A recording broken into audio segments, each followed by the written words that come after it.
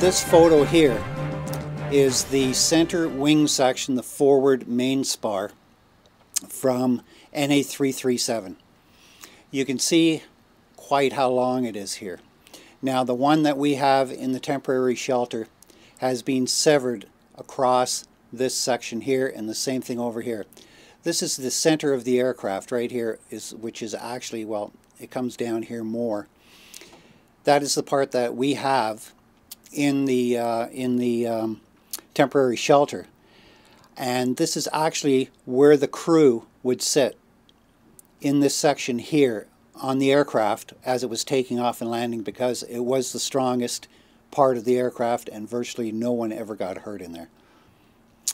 Now this is after we take out the other pieces and sections of from the wing box sections. We have, through the courtesy of Sprung Shelter Corporation out in Alberta, they have really helped us a lot. What they do is they build quite large shelters that are either fabric covered or they can be covered with fiberglass, whichever, and they have all these aluminum extrusions. What they did for us was help design that we purchased a aluminum extrusion die. Now we have in our possession, they also helped us get it manufactured. We have 10 aluminum extruded spar caps, which are the same top and bottom. But as you can see, this is the next phase of the construction. I have to build another jigging table. As you can see here, the whole thing was designed so that you could put it up, level it, adjust everything so that it was absolutely perfectly straight. This is not how it was originally built, but to facilitate our needs, this was the easiest way of doing it. Now, so that you can see the actual size, again, this piece right here to this piece right here. This is what we have in the shelter, the temporary workshop, and these are the pieces that are still out at the museum in the box sections. They have to be removed. But as you can see, it's approximately 30 feet long from end to end, and these are the pickups where the intermediate wings will come on to. Again, here's a shot of it, same thing. This is after it was restored. I would actually put it at about 96% original. After we used various means of cleaning, you know, through phosphates, high concentrated detergents, glass beading, even hand scrubbing with Scotch-Brite and everything. These pieces, every rivet was replaced, everything was cleaned. The only thing that we really didn't use was the new bolts, because the old ones we couldn't use them. So essentially, other than the new bolts, this is all original, and this is pretty well what we're trying to do with the one that we have here. Now again, I thought I would include some other photos. This is again NA337 down at CFB Trenton. This is the front center section spar. It's been laid down. This is where the leading edge would be. This area actually, I said they use this for takeoff and landing. That is true. What it is actually the center fuselage portion for the crew to sit in, because they took off from rough strips on grass. You've got full fuel tanks, because on this particular aircraft the intermediate wing was all fuel, which is out here, and then if you go out even further, that was your outboard wing section, and that was full of fuel as well. So the wings were flexing, there was a lot of load, there was a lot of bounce from the balloon tires. So like let's say the tail gunner, which is way back here, he's at the very back of it, and he'd be bouncing so hard that he'd be probably smashing his head on top of the turret, which is not exactly a good feeling. It probably would really hurt him. But in case that something did happen, that they had to ditch on takeoff or anything like that, and landing gear folded, these people would be safe, because there was 7 in a crew. The pilot was up here. He obviously had to fly. The flight engineer was right in behind him. He was operating the controls, making sure that the engine pressures and everything were proper. So these two guys down in the front here would have to be there. The rest of the crew, so to make sure that they were safe and to make sure that they accomplished their mission, they were in this area here, which was the strongest part of the aircraft, to ensure their safety.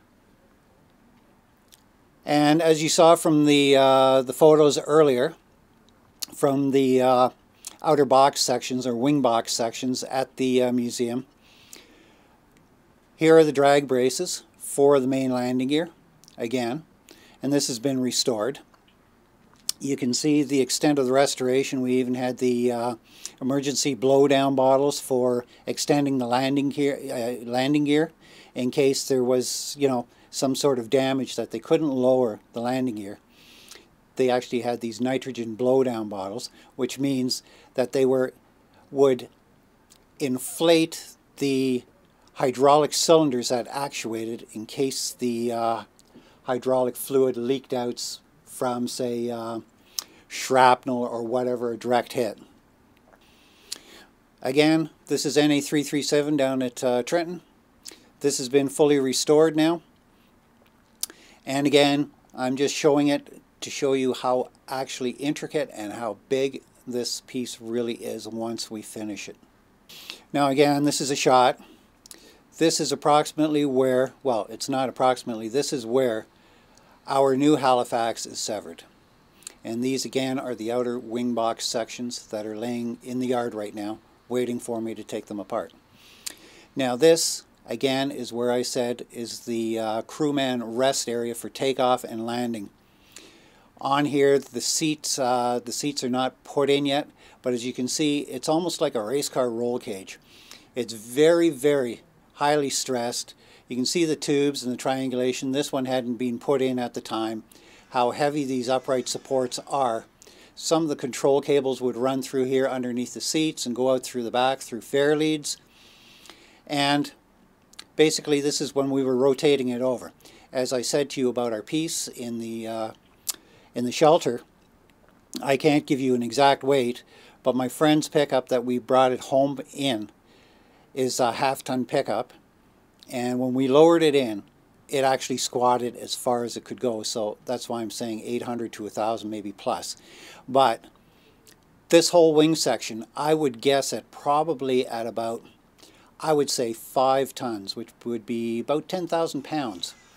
And in order to do that, we reinforced all the beams, because I didn't think that they would actually take the weight, because it's just a geodetic dome up here with some steel beams holding it up. And again, here is the shot of another shot of the completed center section. They used a lot of elaborate materials. They used basically whatever they could. Some of them had black and white checkerboard. This one in particular had black walnut finished plywood. And believe it or not, this plywood was riveted over top of the bomb bay area, which held everything together. And here basically it is rotated. Again, you can see the amount of material that's in this. These skins were actually the originals. Again, we use as much as possible, just like we're going to do with this one that we're starting again. You can see here, this is the rear spar area. We have also found quite a lot of significant other parts that collectors do have. So we're really basically, other than the fuselage and the tailplane and the insides, of course, the you know, the instruments and things like that, we basically have half an airplane, and that's what we're working towards. We also have a few other things. There was in the scrapyard in Malta. That's why we say Halifax Hastings. We found Halifax parts, we found Hastings parts, one of which was a complete Hastings cockpit. Now, as we examined it, we realized that the Hastings, the controls, the console in the center with all the propeller controls, the throttles and everything, virtually identical to a Halifax. You'd swear it was a Halifax. So again, we do have some other interesting parts that we will be showing. And just keep those comments coming. Like I said, I I'm more than welcome to hear about the comments, and you know, I appreciate them and I try to explain. But again, instead of looking at a piece of metal, I would like to say as well that since the last time, the spar caps have been removed, the spar has been flipped, and you know, we're just carrying on. And I just wanted to show you and explain, but we are now basically at the next step where we have to remove the other pieces of spar from the box wing sections at the museum, then bring them over, remove the truss sections in the center, and as I explained, because it has been severed, we can't use the spar caps, but we have 10 brand new ones. So that's it for now. Hope you enjoyed.